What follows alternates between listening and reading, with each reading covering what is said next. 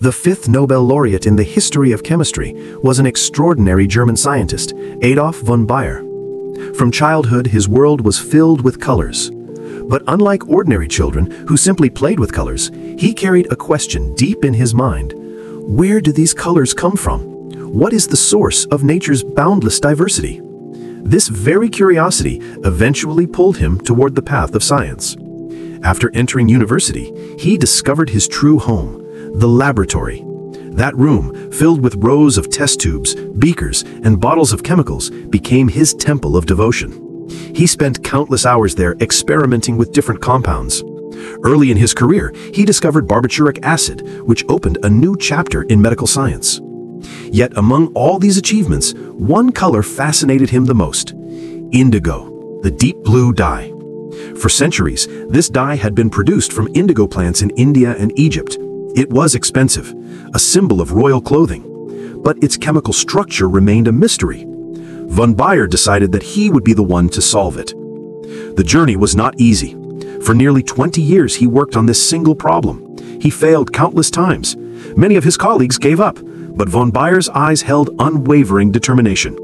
Finally, in 1880, he succeeded. From a compound called isotin, he discovered an effective method of producing indigo.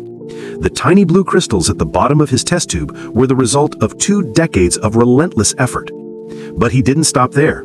He wanted to fully understand the molecular structure of indigo, how carbon, hydrogen, nitrogen, and oxygen bind together to create this remarkable color. In 1883, he published that structure.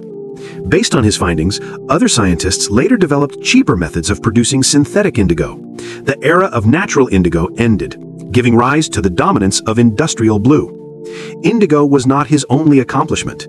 He created a new class of dyes known as xanthine dyes, among which fluorescin is still used today in biology and forensic science for its brilliant green fluorescence. In 1905, Adolf von Baeyer was awarded the Nobel Prize in Chemistry in recognition of his groundbreaking work on organic dyes and hydroaromatic compounds.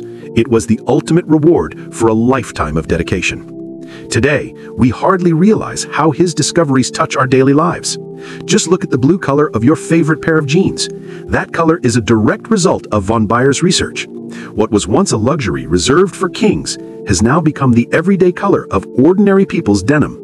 Because Adolf von Baeyer uncovered the mystery of indigo, factories can now produce it vast quantities, easily and cheaply.